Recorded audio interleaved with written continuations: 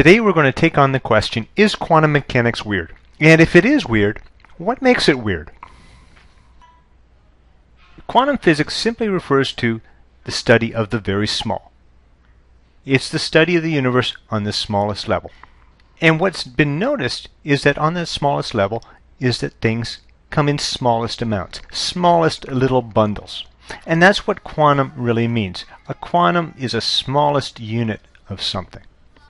Well, the quantum of cash would be here in Canada. It used to be the penny, but we've gotten rid of pennies, so our quantum of cash is now the nickel.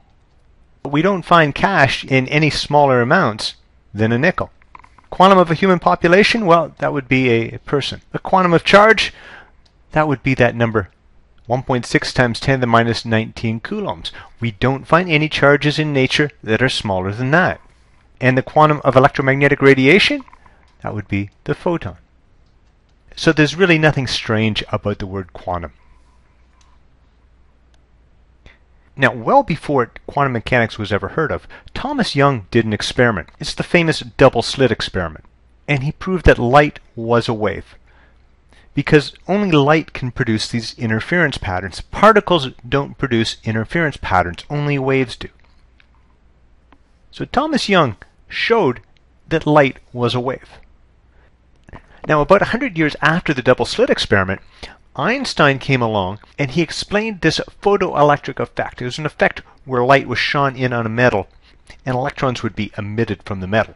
But what he did is he showed that that was only possible if light was not behaving like a wave, if light were behaving like tiny little bundles of energy, behaving like particles. So we have two experiments, both of them giving very clear results, and yet they're contradictory.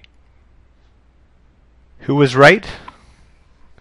Both were right. And we talk now about wave-particle duality. We talk about everything in the quantum world. Everything that's really small has a wave nature and a particle nature. And they coexist. So, is it weird that both are right? Well, yes and no. We know that electromagnetic radiation, that is light, it behaves like waves in some circumstances and like particles in other circumstances. And we're fairly used to that sort of idea. Your dad might act very differently at a gathering than he does at a party. And that might be a little bit awkward for us, but it's not really weird. We're used to that type of thing. In fact, this behavior is quite predictable. If our obstacle size is comparable to the wavelength, then we tend to see wave-like behavior. But if our obstacle size is much greater than our wavelength, then we tend to see particle behavior. So in the same way we can predict the way that Dad's going to act at a party or a gathering, we can predict whether the electromagnetic radiation is going to act like a wave or a particle. Not so weird, I think. Now, where I think all this thinking begins to get weird, where quantum mechanics begins to get weird, is when we start to think of particles, such as, say, electrons, and we think about the consequences of them behaving like waves. And I'm going to let this really excellent Dr. Quantum animation illustrate this to you. The animation is from the movie What the Bleep Do We Know? And the narrator is physicist Dr. Fred Alan Wolf.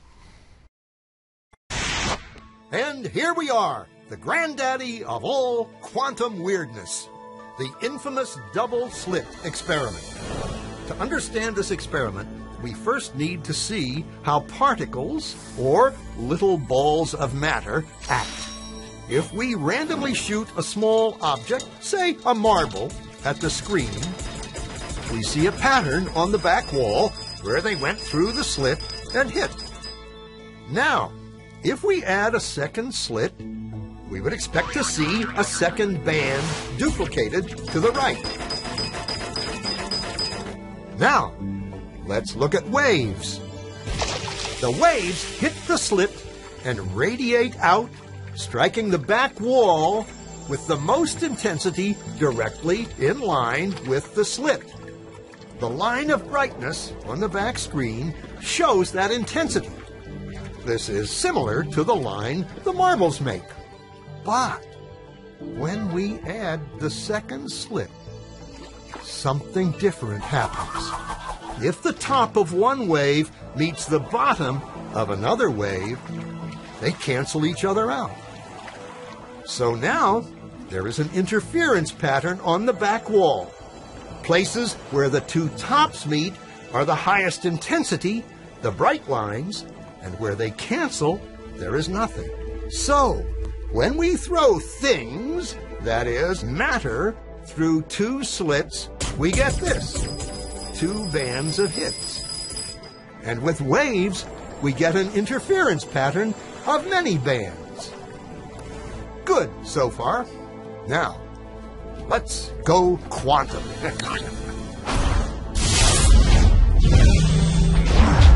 An electron is a tiny, tiny bit of matter, like a tiny marble. Let's fire a stream through one slit. It behaves just like the marble, a single band. So, if we shoot these tiny bits through two slits, we should get, like the marbles, two bands. What? An interference pattern! We fired electrons, tiny bits of matter through. But we get a pattern like waves, not like little marbles. How? How could pieces of matter create an interference pattern like a wave? It doesn't make sense. But physicists are clever. They thought, maybe those little balls are bouncing off each other and creating that pattern. So, they decide to shoot electrons through one at a time. There is no way they could interfere with each other. But after an hour of this, the same interference pattern is seen to emerge. The conclusion is inescapable. The single electron leaves as a particle, becomes a wave of potentials, goes through both slits, and interferes with itself to hit the wall like a particle. But mathematically, it's even stranger. It goes through both slits, and it goes through neither.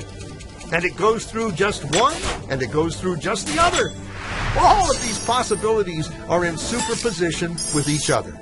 But physicists were completely baffled by this. So they decided to peek and see which slit it actually goes through. They put a measuring device by one slit to see which one it went through and let it fly. But the quantum world is far more mysterious than they could have imagined. When they observed, the electron went back to behaving like a little marble. It produced a pattern of two bands, not an interference pattern of many. The very act of measuring or observing which slit it went through meant it only went through one, not both. The electron decided to act differently, as though it was aware it was being watched. And it was here that physicists stepped forever into the strange, never world of quantum events. What is matter? Marbles or waves? And waves of what? And what does an observer have to do with any of this? The observer collapsed the wave function simply. So we end up with some really big, really deep questions. It starts with this question of how can a single electron that should only be able to pass through one slit or the other, how can that interfere with itself? And leads to even deeper questions. How can this probabilistic quantum world, how can that interface with this ordinary macroscopic world that we live in? How can we go from a world of pure probabilities to a world of actualities? Schroidinger proposed a problem that really highlights the difficulty in interfacing between this world of probability and mathematical waves and a macroscopic universe. In the problem, you've got some quantum mechanical event, radioactive decay. And let's say the half-life of a radioactive particle is, say, 1 hour. So that would mean there'd be a 50-50 chance of our radioactive particle decaying in a 1 hour time period. What you're going to do is place the cat in the box, and then you're going to open the box in 1 hour. The question then becomes, okay, in the quantum world, things can exist in a mixture of states. The electron can be in both slits at once, in one slit, in the other slit, in no slit at all. And our radioactive particle can exist in both states, having decayed and having not decayed.